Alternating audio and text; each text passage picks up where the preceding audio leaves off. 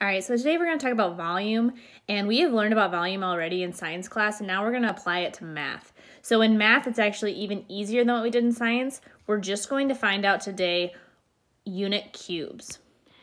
What I start with is a unit cube. A unit cube is a cube that is 1 centimeter on every single side. Now all these dice that I have are very similar. They're obviously different colors, but they're the same exact size. So if I have one die, this equals 1 cubic centimeter. If I have 2 dice, now I have 2 cubic centimeters. So I have the same thing up here, I've just made it twice. So I would have 2 cubic centimeters. And you might be thinking, well, why is it called cubic? The reason it's called cubic is because these are cubes, so it's called cubic. This one, I showed the dice sitting this way, but what if I turn the dice?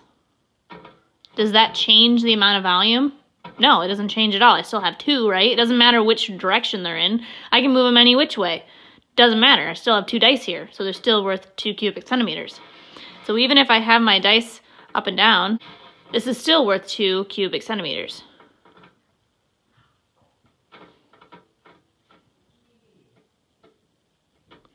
It doesn't change anything just because I've moved them around. I still have the same amount.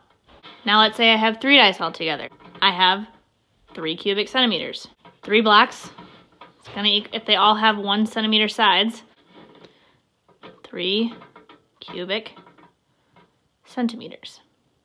What if I turned it this way? Doesn't matter, I still have 3. It doesn't matter which direction I change these, I'm still gonna have 3 cubes. What if I have something like this?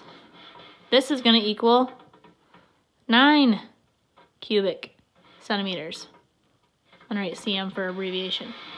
So I could also take this and I could put it on its side. Now from this angle, luckily you can,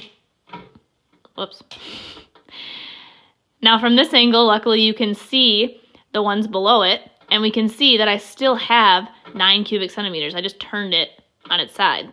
4 on the bottom, and 4 on top of that. How many would I have? Well, I have a layer of 4 on the bottom, and I have a layer of 4 on top. So what's 4 plus 4? This means I would have 8 cubic centimeters.